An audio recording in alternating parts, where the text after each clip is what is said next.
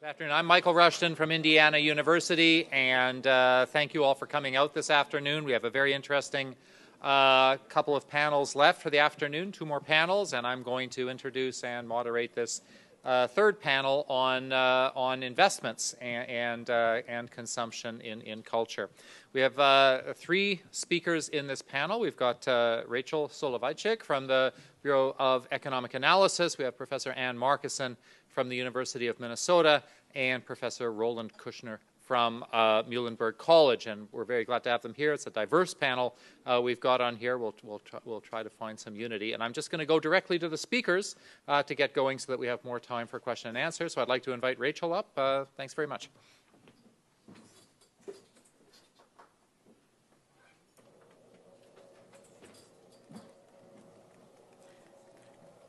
So I'd like to start out by saying that I'm studying art that's a little different from the art you're thinking about.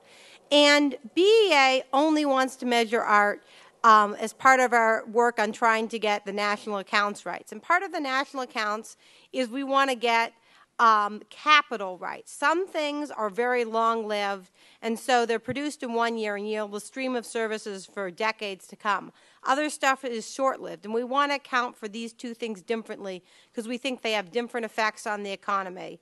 And so I'm going to measure long-lived artwork, and this is actually, it should be called, I meant to call it entertainment. I forgot to change that slide.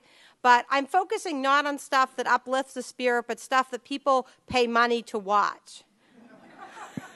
It may be that people will pay money to watch a Shakespeare play, but most people watch HBO or something like that. And so stuff like fine art is not even in the national account. It's for mass reproductions because it's just very small compared to the other commercial artwork. And so I'm focusing on 5 categories: theatrical movies, books, music, some television, the long-lived portion of television, and some miscellaneous artwork, whatever is long-lived. And fine art is not counted, and all these numbers hopefully will be posted in July 2013 when we do our benchmark annual revision, and researchers can go to our website and see any data they want to use. And so just to give you a preview of how large commercial artwork is, and these numbers have changed a little bit since I wrote the slide, but not significantly. As you can see, there's a whole lot of movies and television, and the other stuff isn't so big. And so we don't, the television doesn't count short-lived stuff like news or reality shows because we're focused on stuff that has a useful lifespan of more than 1 year. Seinfeld. It doesn't have to be good as long as people are watching it. Not saying Seinfeld is not great art. And just to, because people are not so familiar, I'm going to tell you some of the economics terms I use. Price index, I'll talk about how much does it cost to produce art now than it does in 1929. Movie tickets used to be a lot less. That doesn't mean that you only got 1/10 the value of the movie that you do now. And nominal investment is just current dollars when you're looking at the books on how much studios are spending, how much it costs. And real investment is then you adjust it for the fact that maybe in 1929 it was cheaper to hire actors. And capital stock is the value of all the stuff. It's last year's, the year before, keep on going back until you have nothing left. And so depreciation is a change in value over time. Artwork doesn't have physical depreciation the same way a car does, but it has cultural depreciation because people's tastes change over time. And also, it has just depreciation because people have already seen it, they're sick of it. And so this is just a preview. Entertainment originals relative to GDP. As you can see, there's a big spike early in the Great Depression. That's mostly because total GDP was not doing well then, and so it's relative to GDP. And then it's been increasing recently. That's cable television is really making the television industry grow fast. And so you get the same sort of thing if you look at real, because the price for artwork has generally match the prices for the overall economy. And if you look into the details, books have been growing faster in price than the overall economy, because though that may change with Amazon Kindle really introducing technology, but movies and television have benefited a lot from computers, and so their prices have remained steady over the last decade. And music, also the prices have remained relatively steady because of new sources of supply with the internet. And so this is just to show you how total private investment changes when we have artwork as a type of investment. The huge spike in 1929 to 1935, that's just the total private investment was incredibly low then, and so the denominator is very small. But you see that it does make it a little less volatile. And then after you get to 1950, it's a relatively fixed share of investment. And so there's nothing too exciting happening with we're discovering new investment. We're just discovering different investment than we were counting before. And so this is just to show you what I talked about earlier, prices for entertainment. Each different type of artwork has its own prices, and the prices are based on consumer prices for books and music. We see what people are paying for what they're buying. And for other stuff, we actually see how much it costs to produce it. For example, movies, you can get a list of real inputs into a movie from imdb.com, which lists the number of actors, the number of non-actors, even their names, though I don't use details on who was a good actor. And special effects companies, you can see that in 1935, movies, they were much cheaper to produce than they are now, but also they used a whole lot less inputs. They had less props guys than modern movies, and so we consider them lower in quality than the same movie in 2010 because they just have less elaborate setups. And so this is a second thing. We need to get capital stock. So once you produce it, it gradually diminishes in value over time. And you can see that the lifespan depends a lot on what type. Theatrical movies have a very long lifespan. I believe that's because theatrical movies are shown on television, and so every time they're aired, the studio gets money. In contrast, books tend to be physical, and so once they're bought, you can just reread it without having to pay the author again. This is not the same as cultural interest, which we just can't measure from any data because we don't have any data on what people are reading. And so somewhere in between is television and music. And so this is just, we put this all together to get the capital stock of entertainment. So that's the total value of everything that's copyrighted relative to GDP. As you can see, it's been rising a lot over time. Even though art has been steady, investment has been steady relative to GDP. We started out at a fairly low level because the movie industry didn't really exist much before 1920. And so in 1929, they were producing a lot of movies, but they weren't yet watching many old movies. And so nowadays we have this huge stock of movies that didn't exist 100 years ago, and we still watch. Snow White, Gone with the Wind are still sold on DVD. And so this is conclusions. I'm trying to calculate the national income and product accounts when we treat art as a capital investment. And so this is all just figuring out how it affects GDP. We are not trying to figure out how it affects culture directly, but other people may be able to use it to see how changing exposure to culture changes other outcomes. And so it doesn't affect GDP growth that much because art has been relatively steady as a share of GDP. And so it's not going to be a story where we weren't counting a part of the economy that's new, that America's always been a very creative industry, and we've always been a big exporter of our artworks as long as we've had artwork. The real issue is that we just want to measure it better, that it's a long-lived capital asset. It accounts for a significant fraction of the assets in some industries that previously we knew that there was intangible capital. The theatrical movie studios are worth far more than their physical components. And now we can measure it better, that they're worth so much because they have all this vast library of television and movies that can be shown for decades to come. And so that's what we want to be able to measure for people to see where the value of the industry is coming from.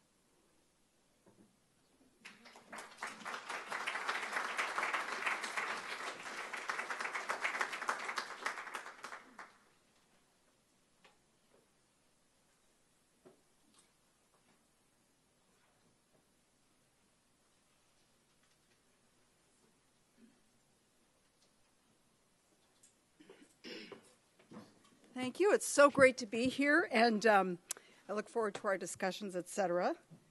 I'm going to talk about a different kind of growth theory. I'm working from macroeconomic theory, which has been very important at the local and state levels in the United States in guiding economic development.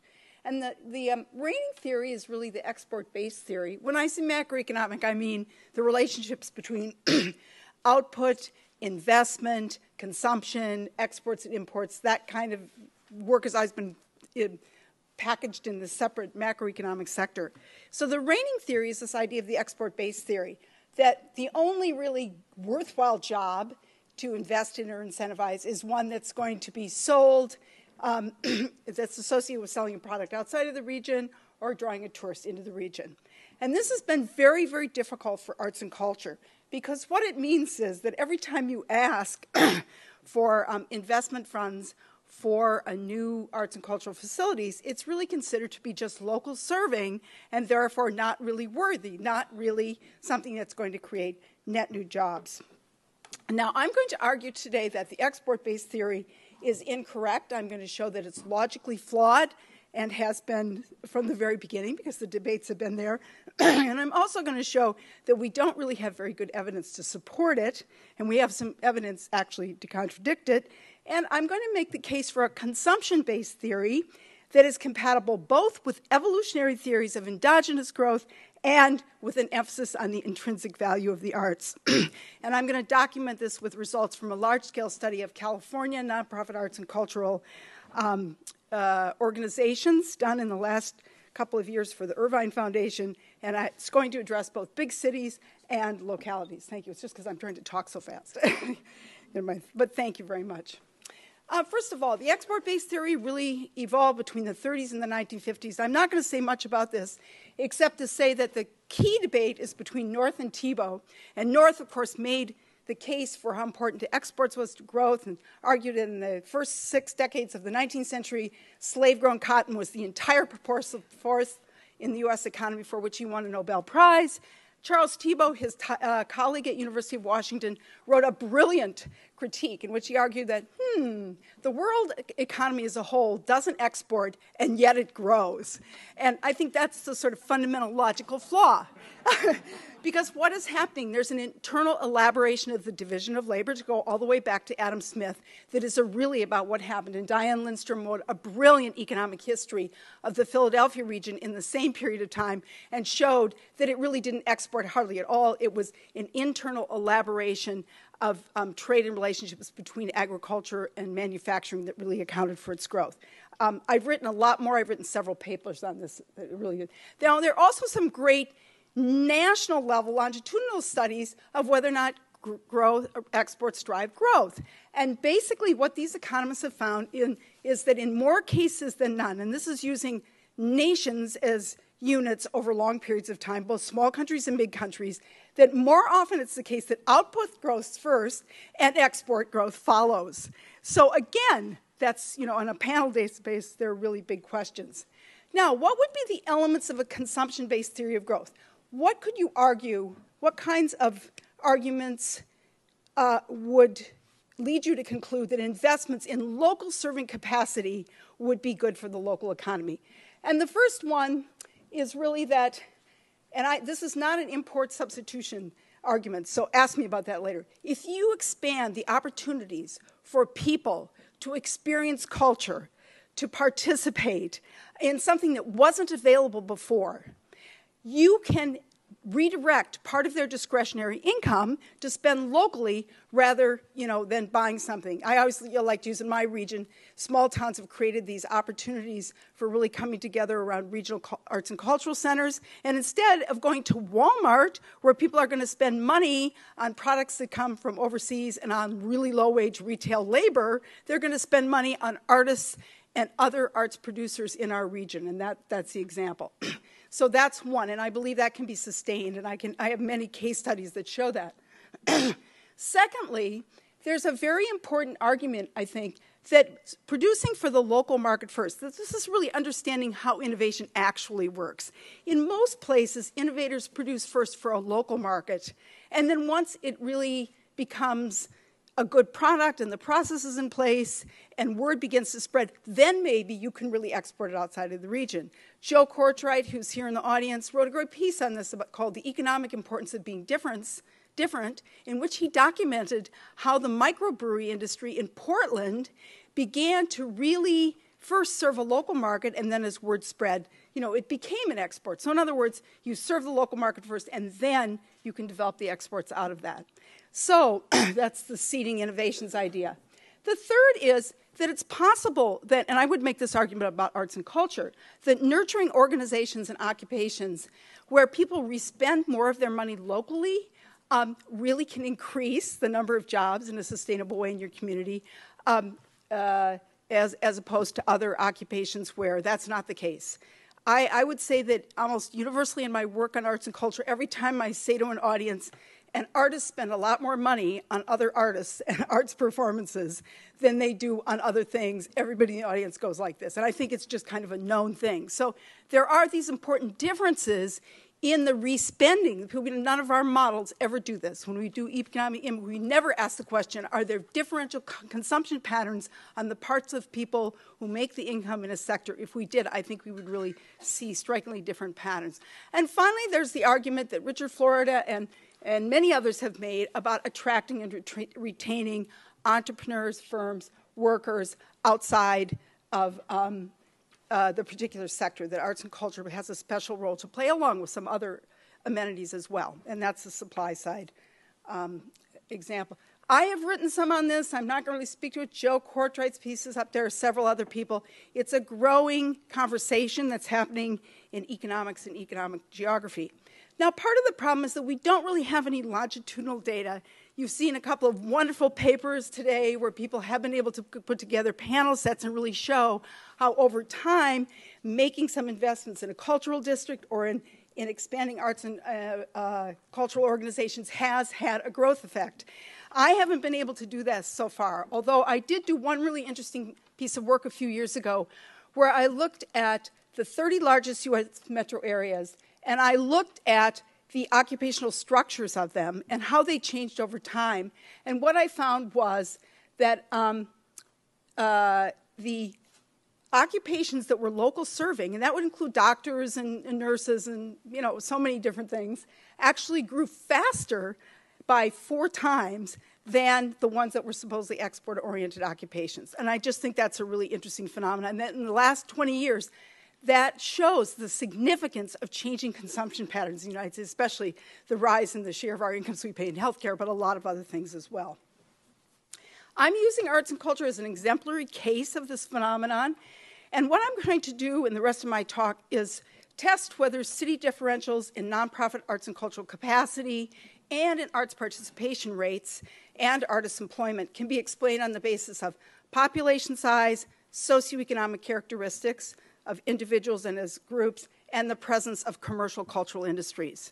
Now, if we really bought the idea that arts and culture is just a local serving activity, then we would expect that its presence in different places would be more or less the same percentage of activity as a whole. And that's kind of the crude way that the methodology in these economic impact studies works. If you're overrepresented, then you're export-based industry, and if you're just the same, then you're a local serving industry. I think that's very problematic, but that's the way the techniques work. And believe me, they are very robustly used out there, almost to the exclusion of anything else. So this is my research question. Have people and organizations made differential investments in local serving arts capacity at the city and regional scales that cannot be explained by socioeconomic features of their populations and that result in more jobs per capita? The methodology for the study involved quite a few different databases. The universe of arts and cultural nonprofits in California, which came to almost 11,000, we got from the NCCS data because we started working with the Cultural Data Project data, but it turned out to be so selective, so selectively not including small organizations and also ethnically and traditional arts organizations that we ended up benchmarking it again against the NCCS. I have some other papers. I really recommend this study. It's on the Irvine site and just was published last year. We use the American Community Survey for the characteristics of residents and economic features. We used data from the Foundation Center on private philanthropic giving, which in this case is just foundation philanthropic giving, not individual giving. And we used the Survey of Public Participation in the Arts. So we asked, can the urban and regional differentials in the number, size, and focus of arts organizations and in arts and cultural participation rates be explained by population, demographic, and economic functions alone?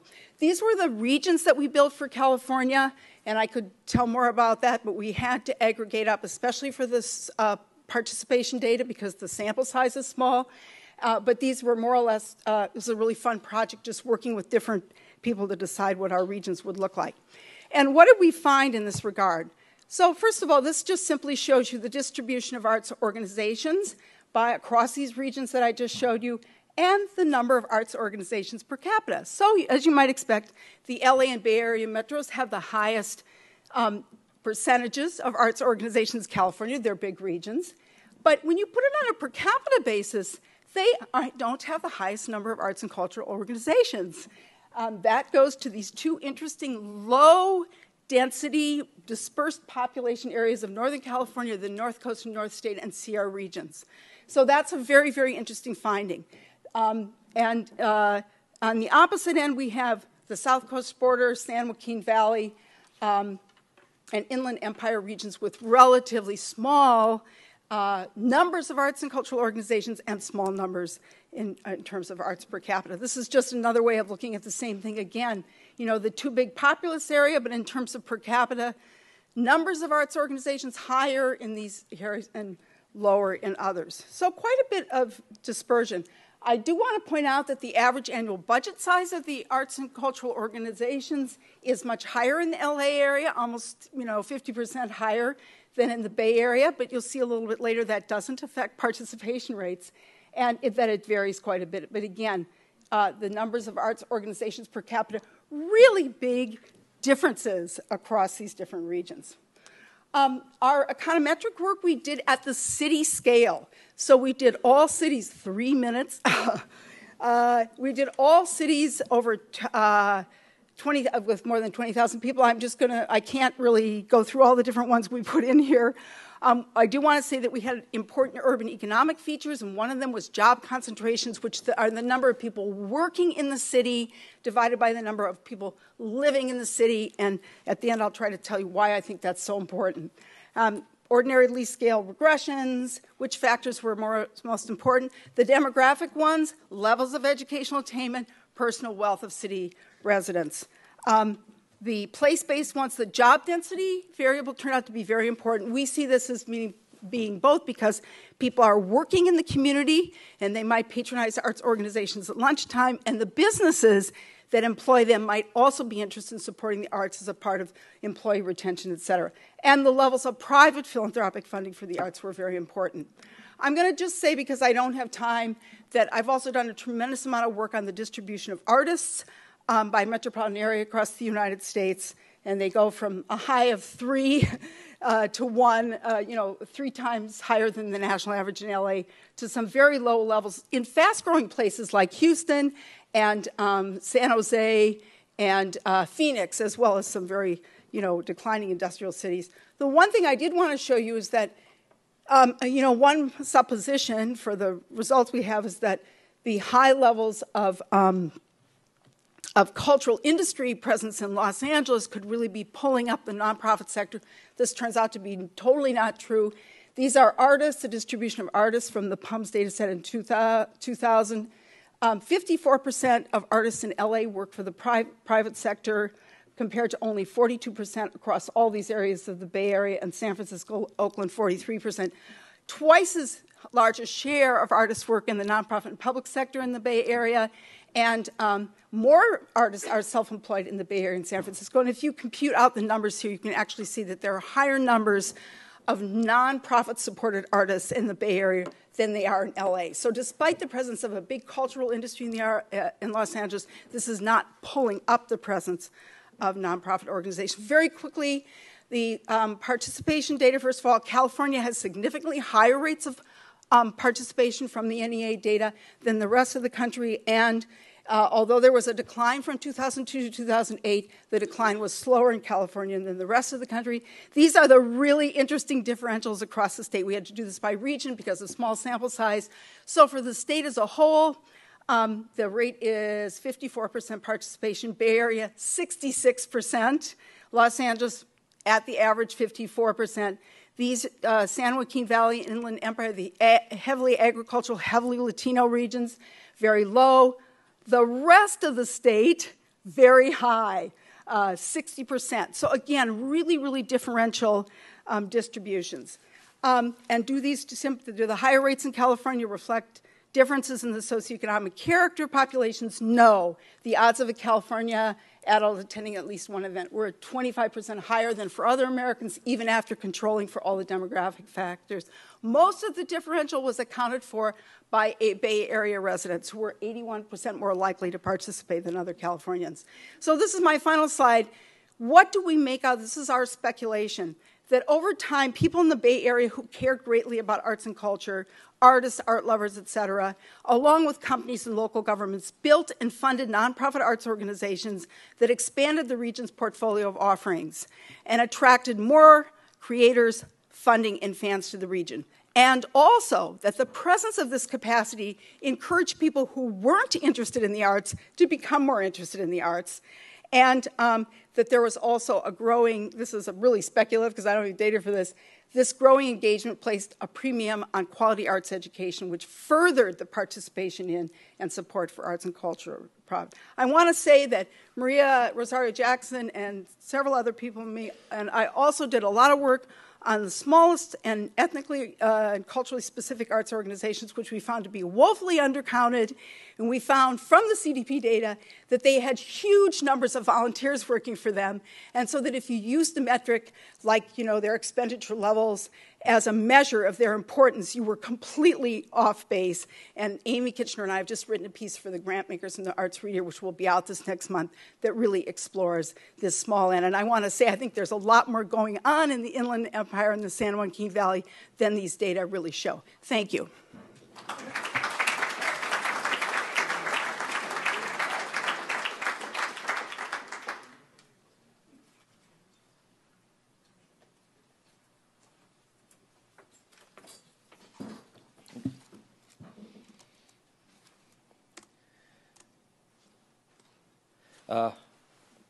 Some contact information for Anne from previously. And my name is Roland Kushner. I'm a professor at Muhlenberg College in Allentown, Pennsylvania. Pleasure to be here. I want to thank the Endowment and Brookings and my fellow panelists from whom I've learned already so much today and last night. Last weekend and this weekend are the time of the Bethlehem Bach Festival. You should all go. They have tickets left for this weekend. The festival is 100 years old this year, and a great book has just come out by the choir's archivist about the initial founding of the choir. And what is especially interesting is how entrepreneurial the beginnings of the choir were. The people who led it were entrepreneurs in banking, in steel, as you might expect in Bethlehem, in borax. The leader of the choir, his father, invented the paper bag. Seriously, made a big industry out of it. And it had to come from somewhere. The nature of their behavior was very entrepreneurial, even in this small rural county in Pennsylvania, Northampton County at the time. And they were entrepreneurial in not only what they did, but in the network of social organizations that they set up to support the choir. So this is a great example to me of arts and entrepreneurship, and it's not an isolated or historical incident by any means. In the National Arts Index that we've done at Americans for the Arts, we've been able to show that entry into the arts has been vigorous over the last decade as much as over the last century. This is registered 501c3 organizations and independent artists, writers, and performers. This is from the non-employer data from the county business patterns. And the total growth in the arts nonprofits in the decade of the 2000s, almost 50% and 35% for solo artists. So we remain a nation where there's a lot of vigorous entry into the arts, and that phenomenon of entry is what stimulated my interest in this issue. So some of the different factors I want to talk about are what's the nature of enterprise, particularly, and entrepreneurship in the arts, what community environments foster the arts, and what are some of the strategic management issues that are faced by early-stage arts organizations. And this is part of the local arts index project that Americans for the Arts is conducting, and I'm a research associate with that. And I'd refer you, by the way, to the site artsindexusa.org that has a pretty extensive and growing set of data available to you. So some of the different issues in the nature of communities as they relate to the arts, we've heard some of these this morning. The reference to Jane Jacobs, who, among other things, talked about cities as open systems that are responding to change, and entrepreneurship is one of them. Certainly the new growth theory that's part of the foundation of today's gathering. We've heard the arguments for and critiquing the creative class argument as a means of understanding how cities develop, and our keynote speaker, who's written extensively, as you know, about the nature of the city and how central it is. And I'm curious to find out as we go on what works and what helps. Now, those are the same kinds of things that entrepreneurs in any field, in technology, in housing, in publishing, whether it's arts or not, they're facing some of the same kinds of questions. They're both macro level, social, systemic issues, and micro-level psychological issues that are at work when entrepreneurs engage in business. They're responding to individual opportunity, they're responding to need, and they're involved in a random kind of process. They hope that it's successful, but they have to entrepreneurs know that, well, nobody knows. And there's a Richard Cave's book on creative industries uses that phrase, nobody knows. Now, at the local level, here we are in a National Endowment for the Arts sponsored function, but we've also talked extensively about how the arts are local, and the arts experience is almost always local. Cultural capital, we know, we've talked about it in terms of architecture and design and food and music and so forth. They're part of cultural identity in a community and have been measured in so many different ways. Maria Rosario Jackson is mentioned here, and again, I'll bring up the Local Arts Index, and that the arts have their own distinctive occupational and industry structures. Now, I teach business, I teach management and small business management, as well as arts administration and nonprofit management and strategy. So I'm always especially interested in what accounts for the success of organizations as well. How do they begin? How do they survive? How do they thrive? And so I approach this from this strategic management perspective as much as the data allowed, with these other issues of communities as environments as part of it. So some of the key issues that I think early stage organizations and entrepreneurs address are we big enough? What economies of scale do we need? Are we competing in the right markets? What economies of scope? Should we only be focused on earned income, or what mix of earned and contributed income? Managerial and operational skill. Are we adept at what we're doing? And a problem facing all early stage organizations, did we have enough money to start when we started? So from Michael Porter and from just about any other text in strategic management, we know that scanning and managing within the outside environment, both the larger community environment, but also the particular competitive arts market, is vital to understanding whether organizations can succeed. So with this focus on enterprise, I looked at two particular kinds of arts entities that I thought represented entrepreneurship as well.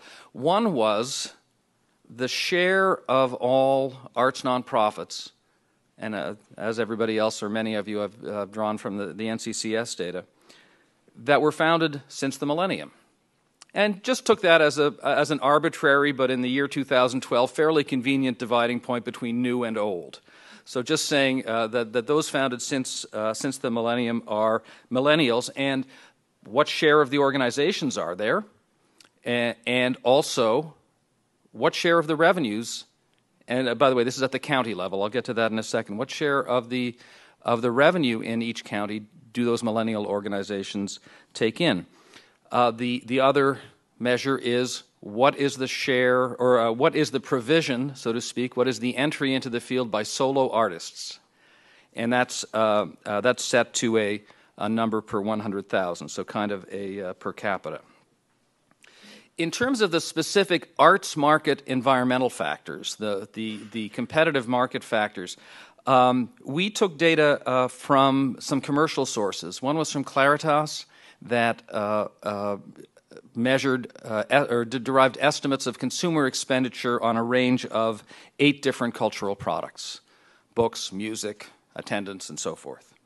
We also took data from Scarborough Research, and Scarborough Research conducts about 200,000 interviews a year in 81 metropolitan areas, or direct marketing areas they call them, on about 15 different arts and culture activities. So whereas the expenditure data is how much money do you spend, the participation data, like the SPPA, is in the last year have you done X, Y, and Z. And we aggregated those into one index. Another data series from Scarborough deals with the tendency of people, and this is household level rather than individual, to support arts, culture, public broadcasting or organizations.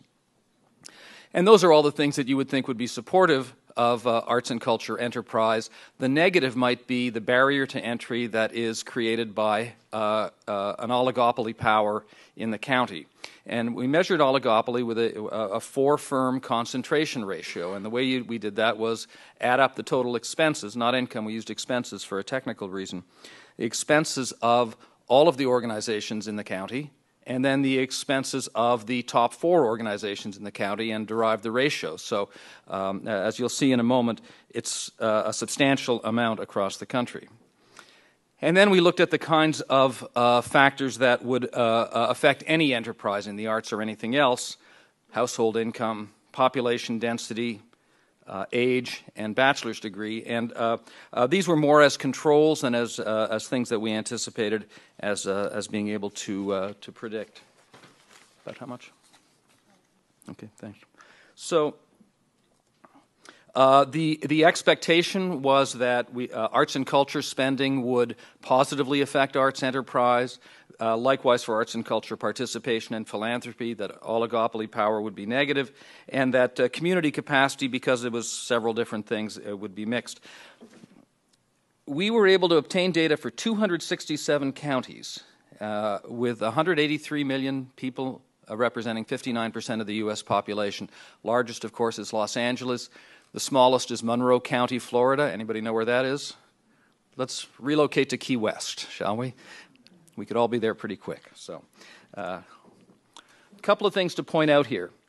Millennial share of nonprofits, mean and median, 1 out of every 3 organizations is less than 12 years old.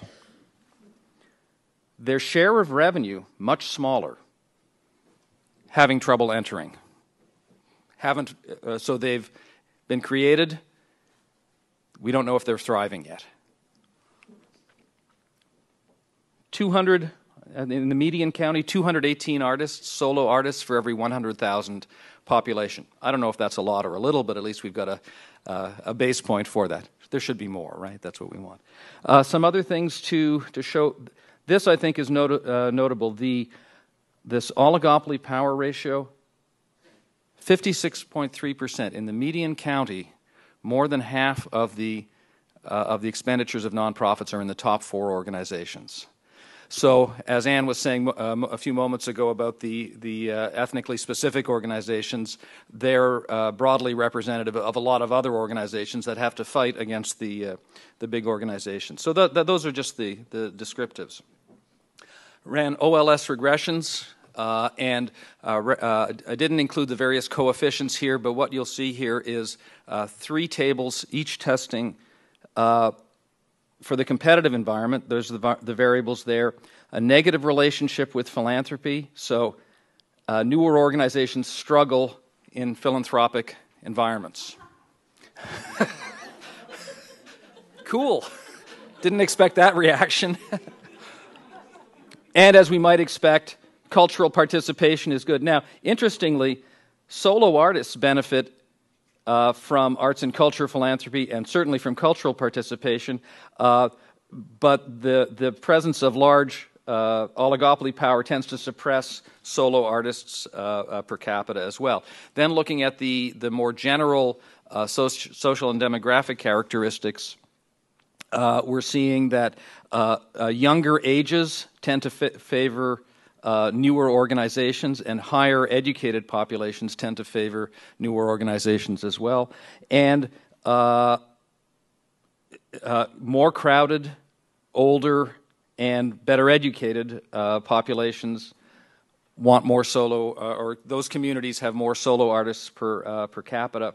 We have some largish R squared, so I was happy with that. Then when I put them all together to see sort of on an omnibus basis, again, we've got that the millennial share of nonprofits tends to decline with more philanthropic communities. No, don't get a laugh a second time for that. But what I found striking is how significant all of those relationships are with the presence of solo artists. So, like many of us here, I've focused on arts nonprofits, and yet here I'm finding that there are some strong predictors in social and demographic characteristics, as well as in the cultural environment generally, that support the presence of solo artists. So I'm going to skip over these slides because they just reiterate what I just said, and say that these are very preliminary results, and in fact, in the last week or two since this paper was completed, some new data sources came in. So this is, as others have said, a work in progress. But we do have some of these community environmental factors and market factors that have strong effects, in some case more than the specific arts market ones. The presence of solo artists in communities seems to be responsive to some of these factors, and that they seem to thrive in big cities. That's intuitively not surprising. But interestingly, the presence of new arts organizations is not deterred by the fact that communities are philanthropic. In fact, they're not even enticed into being by community philanthropy either. So where we're going from this is we're going to try and do some multi-year roll-ups, so we're not just using single-year data. Most of this was just from the 2009 period.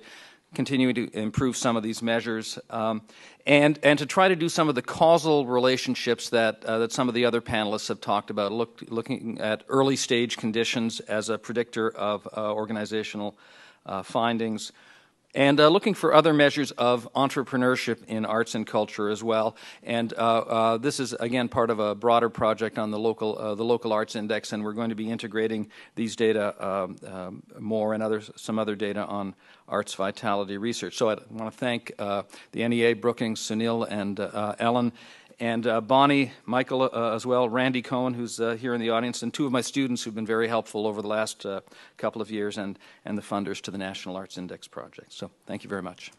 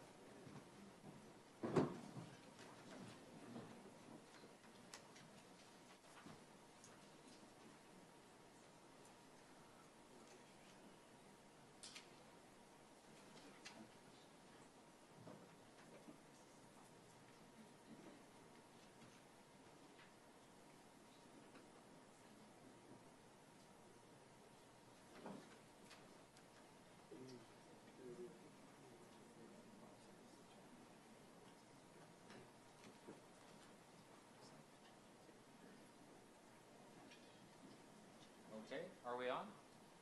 Yes? Good, great, thanks. Well, thanks very much to our presenters on this panel. Very interesting work. I'm just going to ask a few questions of each of them off the top, and then we'll open it up to the rest. And I'll start with you, Rachel. Yours was a very interesting measurement paper, but I immediately saw a policy question that came out of it. And so I wonder if you or anybody have any thoughts on this. But one of the things I noticed was you talked about investments in new, long-lasting art, say theatrical movies, television shows, books, and so on, which seemed through the mid-40s, 50s, 60s, 70s to be fairly flat. And then around 1980 starts to take off, and you get a continuous trend up, it seems, in investments in all of these long-lasting cultural goods. One of the big current policy debates right now is whether new technologies and the internet and file sharing and so on are killing off the incentives to invest in new long-lasting art, because you're not going to get the returns on it because everybody's just going to be able to watch it for free and share it for free and so on. Especially in the recorded music industry, this is a huge debate as to whether it's killing new CD production because everybody can file share. And yet your numbers seem to indicate actually something fairly healthy going on, namely that perhaps new technologies maybe are actually not harming the incentives to invest in long-lasting works of art, but might be giving a whole lot of effects that actually increase the incentives to do that. Do you have any thoughts on that? That's a very complicated question. Just several things to keep in mind. First, BA has no policy positions, and I am not suggesting anything about copyright law. Second, the increase in 1980 is a combination of VCRs and cables. Cable industry made it easier for theatrical movies to reach new audiences and television shows to reach new audiences. And so you have this trade-off between, on the one hand, it's easier to pirate stuff with new technology, but it's also easier to legitimately distribute stuff. And the net effect on investment is ambiguous. You've had sort of the same thing with music.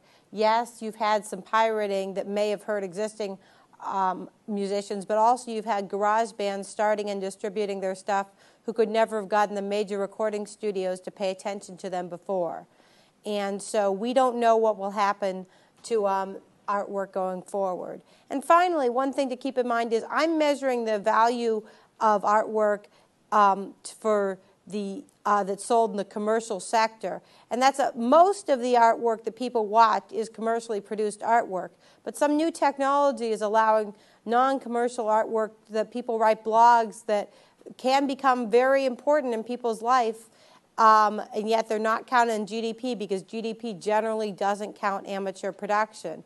And so if you're talking about consumer welfare, you can't ignore all the amateur stuff. Okay, thanks, Rachel. And just a question for you. I have to give a preface here that just to see it's such a rare thing to see Harold Innis appear as a citation just warms this Canadian's heart. He really started it, and North borrowed it from him. Yes. Okay. I'm glad that's recognized and brought to light here. I wonder if you could expand on something that came up just towards the end of your presentation that I found very interesting, which was that what you were seeing was that if you took any particular region, investments in by the local population in nonprofit arts organizations and so on.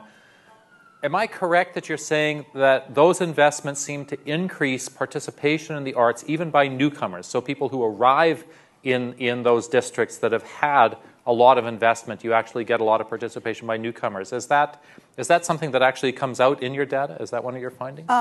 No, that's part of the theoretical premise. Okay. And I would say that there are two arguments there. One is that some newcomers come because of the arts. Mm-hmm. And I think, I don't know how we can really demonstrate that. I have cranked the numbers from the 2000 census on how artists move, and it's extraordinary.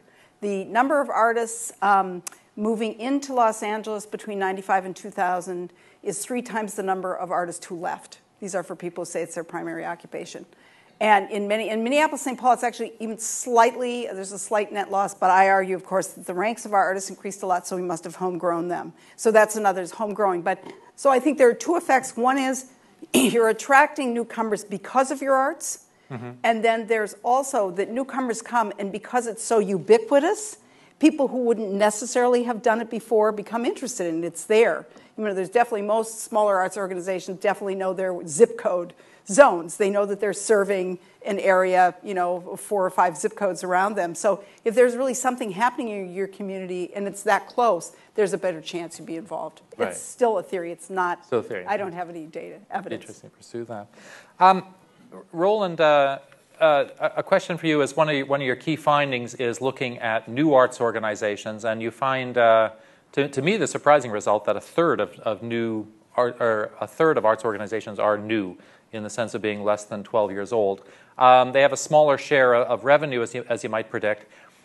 Have you compared that to other industries? Like, one earlier presentation today mentioned new car dealerships, and I wondered if you looked at new car dealerships or restaurants or things like that, would you find similar kinds of numbers, or do you think the arts are different? Well, I can speculate that there has probably been entry into human service organizations. There's probably been entry into all of the nonprofit fields. Mm-hmm. I would speculate that it's been greater in the arts than in the others, but that's not based on data. That's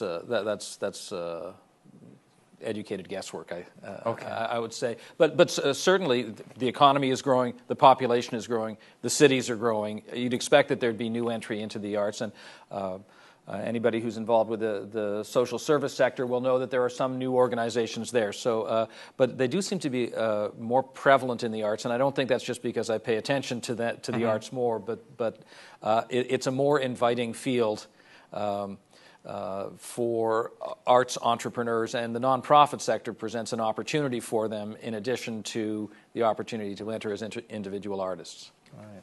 Now, your surprising negative result that high levels of philanthropy actually seem to make it more difficult for new arts organizations, is that partly explained by the fact that perhaps new organizations have to compete more on just earned revenues? I think that is, and I think not only is it that they have to compete, I think that's probably a matter of strategy as well. Mm-hmm. That they don't, the nonprofit arts entrepreneurs don't go into it saying, we're going to get grants, we're going to get donations, because they don't necessarily have that cultural background in it. They go into it saying, we're going to adopt the 501c3 form, but we expect to compete primarily as on unearned income. And maybe that's why they're smaller as well. It's because they don't have both sides of the revenue side that are as vigorous in their incomes.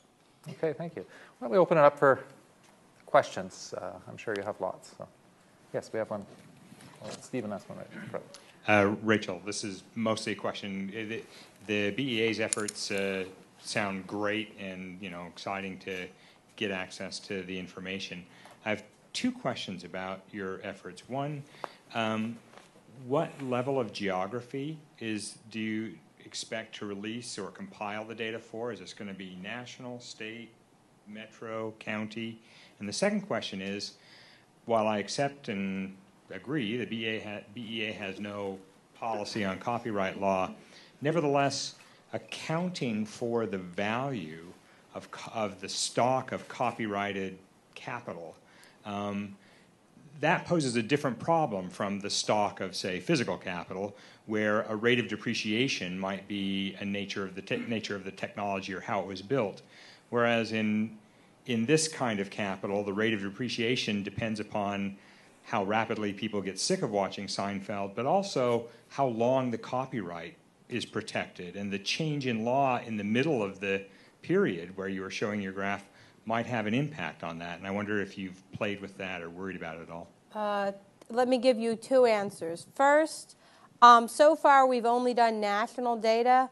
Eventually we're probably going to estimate regional splits in order to have state and local GDP. Those splits will probably be based off stuff like employment in various industries or other proxy data, because it's just extremely difficult to observe actual movie making by county level. And so we don't yet have regional split data. Second, copyright law has a surprisingly small impact on the depreciation rate. Theatrical movies, essentially none of them have gone off copyright, just because that they were all produced after 1923 when copyright law is been extended. But by the time a movie is old enough to be potentially off copyright, it's very highly depreciated anyway, so the copyright law is functionally irrelevant. The same sort of thing with books. Books off copyright are significantly cheaper than books on copyright, and yet people are not reading very old books. And so it's just not terribly relevant to the market, and it's a rounding error compared to all the other things to estimate the depreciation schedule. Thanks. We've got a number of questions.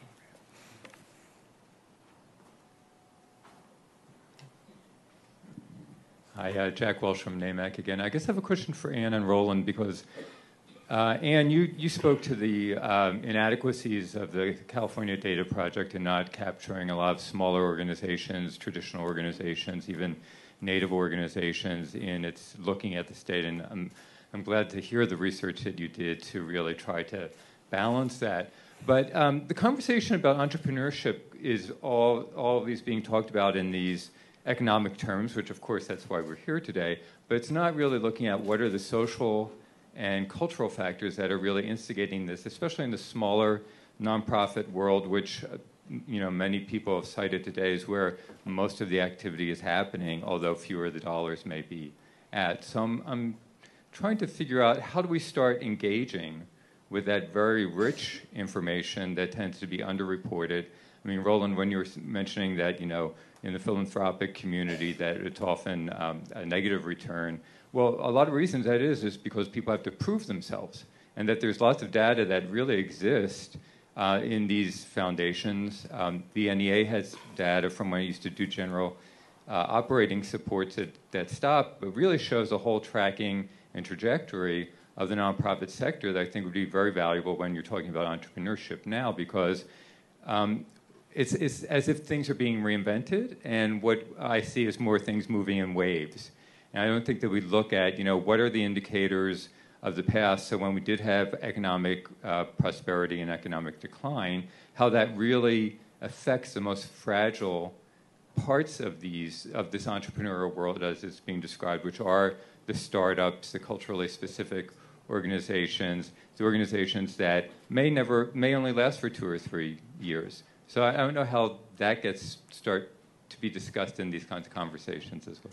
Well, I'll start by saying that the data that we have on nonprofits are through the NCCS data are inherently those that are still alive, and I believe that when the IRS did their clean out of the 501c3 roster of organizations in the last year, among the arts organization sectors that were that dropped in numbers the most was the ethnically specific organizations. So they really are micro. They're community level, and why that might have happened is that over the years, whoever was responsible for filing the Form 990 didn't. Lots of volunteers,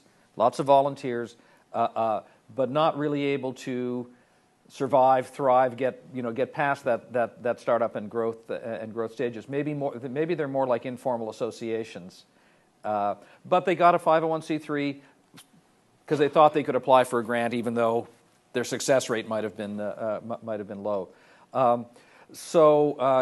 We've had some conversation earlier today about data suppression and the kinds of things that make it hard to find specifics about different sector or different subsectors within the arts nonprofit. I think that probably, as Ann found with the CDP data, some of those are underreported because their level of formal structure is so thin.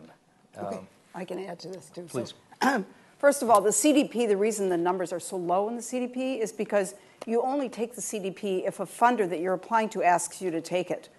So, you can see this thing right there.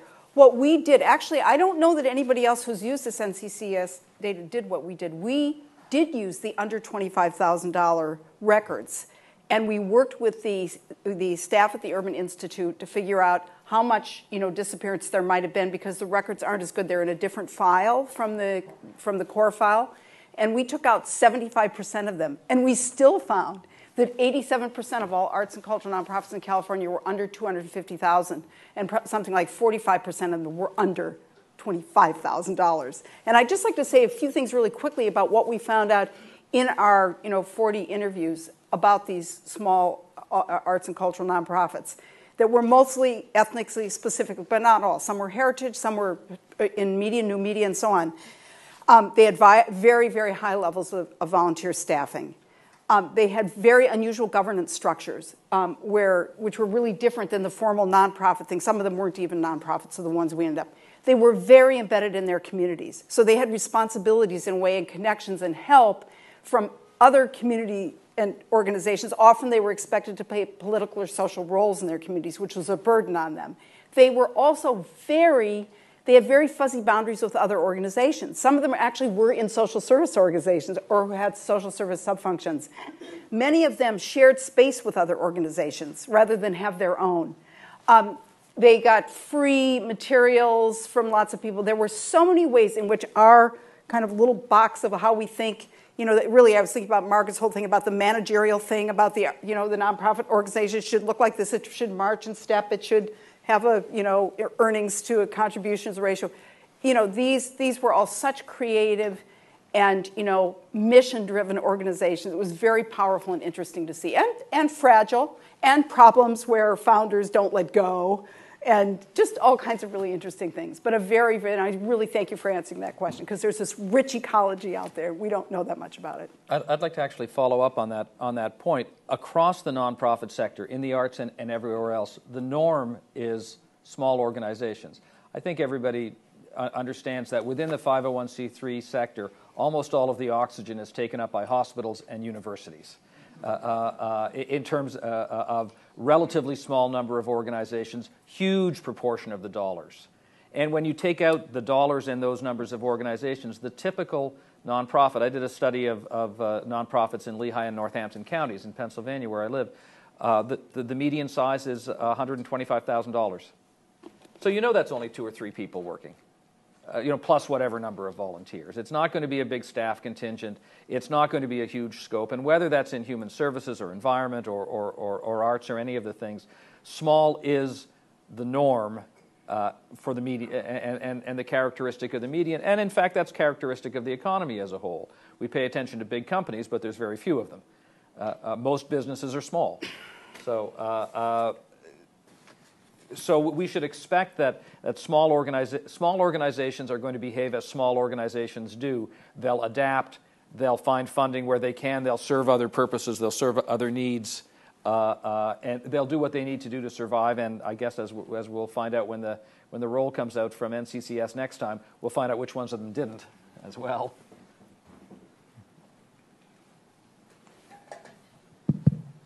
My question, I think, is for Professor Markuson. I was very interested in your data showing that in some of the rural regions of California, there's actually more per capita involvement in the arts, and sort of makes me think about, kind of hypothesize that the arts involvement in certain types of the arts may actually have more kind of relative impact in rural areas. If this is one of the ways in which people interact, qualitatively, it might have a bigger impact. So I wonder if you have any thoughts on that or any evidence on that. I do. I don't have any really good hard evidence on it, but actually the first paper I wrote on this, on the consumption basis for the Journal of Agricultural Economics or something like that, which Tom Gabe invited me to give this paper and present. I think it can be very powerful, and I've seen many examples. One of them, in our creative placemaking study for the NEA, we showcase Arnaudville, Louisiana, where a single artist came in and has really transformed this town by emphasizing music, visual art, and Cajun and Creole French-speaking people, and it's just amazing to see the effect. In my Artist Center study, I have some number of small-town studies. My favorite is New York Mills Regional Cultural Center, where, again, an artist moved in. He convinced the city council that said, you want to build a regional cultural center out of one of these beautiful Victorian buildings, who would come? And he went and he found all of these farmers who had landscape paintings in their back of their barn, and people who sang in choirs and small singing groups. And pretty soon, a year later, he came back. The guy donated the building. The city council pays half of the salary of the woman who runs the center. They have an artist in residence remaining program where the artist has to serve the community as well as be in residence. I mean, in those, you can just see the stunning effect. We've documented those in a number of case studies. So I think it is very powerful. And I also think that it's not something that just certain places can do. Obviously, you can't. One of the Arnaudville thing is so interesting because they're teaming with other towns. So one of the other towns is more the kind of spoken word and literary town, and they're supporting each other's efforts rather than trying, to compete with them. And I really think that there's tremendous potential in this idea of really serving your own local market and getting people more engaged, getting people to pick up a paintbrush or begin to write a story, and that form of engagement can really help buttress, what happens in these very small towns. And there's another great case in Minnesota where the arts and the sports people got together to build an addition to their school because neither of them on their own could actually create the capacity for what they needed for new space, for game and performance. Lots of really great cases. I'd be happy to talk to you about it. Hi. I had a question, observation from an earlier panel and a question about methodologies that are being used. So in an earlier panel, I believe it was questioned whether or not the arts is an industry. But the panel ended and there wasn't time for discussion around that.